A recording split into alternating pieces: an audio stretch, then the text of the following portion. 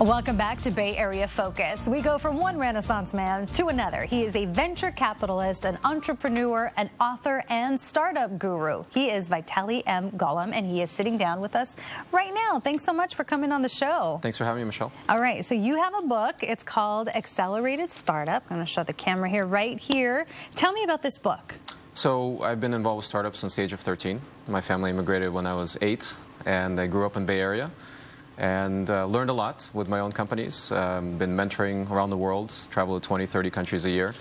And everything I've learned, everything I've taught to different entrepreneurs, thousands of entrepreneurs, the same questions all over the world. So it's all now in a book, how to go from idea to product to building a company. It's tough, isn't it? It's tough. What's the hardest step? The hardest step, at first, it's about coming up with something that's scalable. Startups are kind of a different flavor of small business. People think that all new businesses are startups, but they're really not. Startups are really meant to be kind of an experiment that then scales to something really big and changes the way people or companies or whole industries do something particular. So what advice do you give to would-be entrepreneurs? A couple of things. I mean, first of all, when I meet very young entrepreneurs, and startups are kind of the new garage bands, right? Everybody wants to create a startup, and it's very hot again. But the excitement has to be somewhat tempered.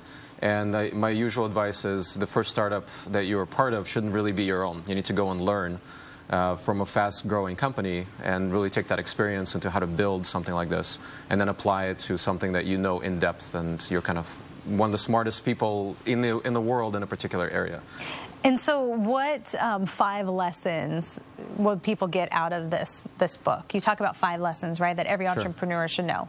I think there's probably more than 5. There's 40-plus chapters. It ended up being kind of a little bit of a Bible. But there's a number of things. So, very important to kind of be objective. And it's a very difficult thing to create a startup because by definition, you're going into uncharted territory.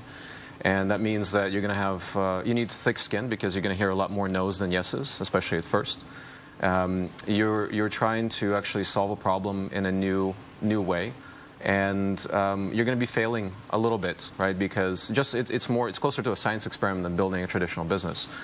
So if you're not failing, that means you're not kind of pushing the envelope, far enough out there. And also, don't gamble with money you can't afford to lose. The first round of financing, the money that people usually use for startups is we call kind of friends, family, and fools, the FFF round. And that money, usually, statistically, will be gone.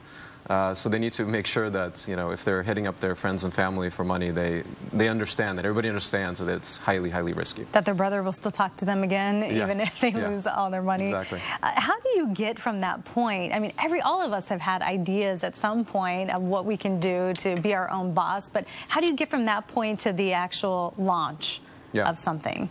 Well, there's a lot of different things, right? And I think we can talk about it for an hour or more about that. But the main thing is that people need to understand that whatever they're planning to work on, they need to be extremely passionate and knowledgeable about it because they're going to be talking about it and pitching it for years on end.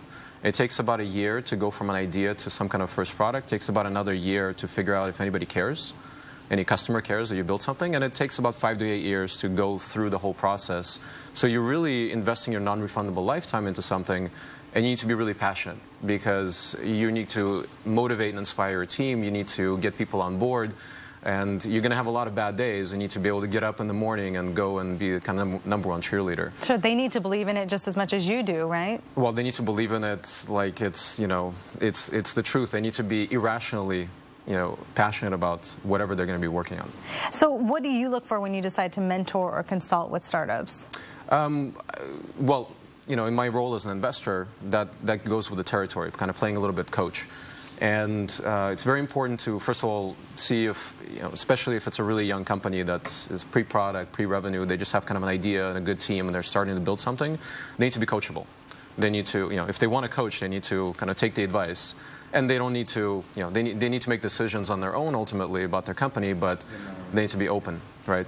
So that's an important factor. And also somebody that's really has a lot of tenacity and will go through these brick walls and will make sure that the hardships they don't get bogged down, that they actually get through the process and push through. Because again, it's very, very difficult. Most companies, most startups fail miserably as experiments, and the ones that prevail are people that are, they get up day in, day out, and they're able to push through all difficulties. And it's no surprise that you talk about Silicon Valley in your book, obviously, yeah, sure. with so many businesses and companies and startups. Tell me more about that and why it's so important for people to set up this personal network from other countries, you say. Yeah.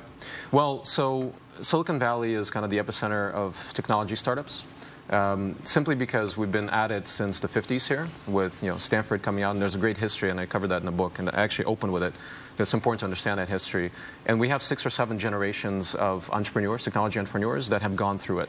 And what we really have here that's kind of something you can't replicate around the world is that experience. And when the company's scaling really quickly, we have about 50,000 director-level managers that have been experienced in building companies that can fill in the blanks, and they can help these companies grow really quickly. But these clusters of innovation, we call them kind of the academic term, is about kind of the different pieces that you have of the puzzle to build a new innovation cluster anywhere in the world.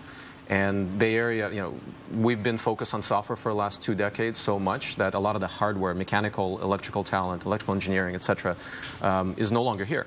So it's a big advantage to some other parts of the world where these students are still being created, right? Mechanical engineers, electrical engineers, sure. et cetera. And the next wave, we're kind of at the tail end of the mobile era. There are 2 million apps in the App Store. It's very difficult to build something and find great success and get through the noise. So the next era is augmented reality, it's artificial intelligence, it's a lot of hardware devices, things that Bay Area is not necessarily the best in the world at, a lot of these skill sets. So it's a big advantage to the rest of the world. All right. Well, thank you so much for coming on the show and telling us all you know. Not all you know, but because you know a lot. To find out more about Vitaly and his book, Accelerated Startup, just log on to acceleratedStartup.me. And after the break, we are taking a look back in history with the Presidio. We'll be right back.